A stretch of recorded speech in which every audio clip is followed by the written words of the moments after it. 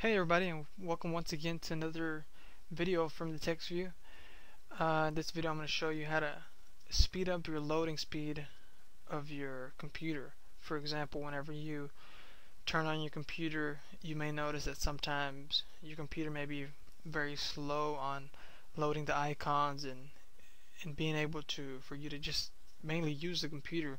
Like for example, these icons over here may take forever to load, and just random programs in the background. And some of these programs you really don't even need to be loading on startup. So I'm going to show you how to disable those programs from loading. You're not going to be deleting any programs. You're not going to mess anything up. You're just going to tell your computer what not to load whenever it starts up. So that way you can use your computer faster once you start it. So the first thing you want to do, whether you're on Windows XP or Windows Vista, you want to go to Start, go to Run, and then you type in here the following: msconfig. I already have it typed in there. Just type msconfig and click OK. You'll get this window here, and you want to go to the Startup tab, because that's what we're worried about, Startup.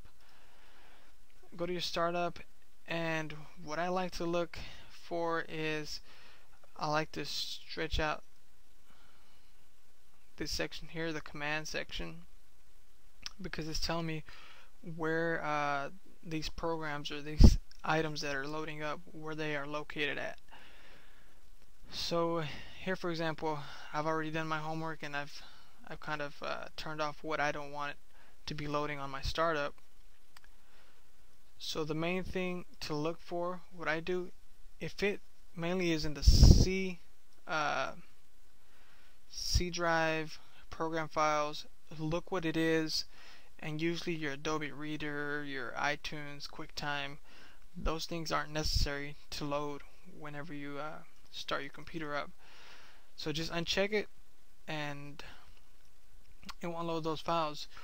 Anything that says C drive Windows, you want to most likely leave it checked. And your virus protection, you want to leave it checked. My virus protection is AVG, so I have that checked. And anything that has Windows, you most likely want to have it checked or leave it checked. Once you're done, you click OK. It's going to ask you if you want to restart. If you're going to do some other work, just click exit without restart, and make sure you restart your computer later on. If you're not, just click restart. Because I'm going to finish this video, I'm going to click to exit without restart.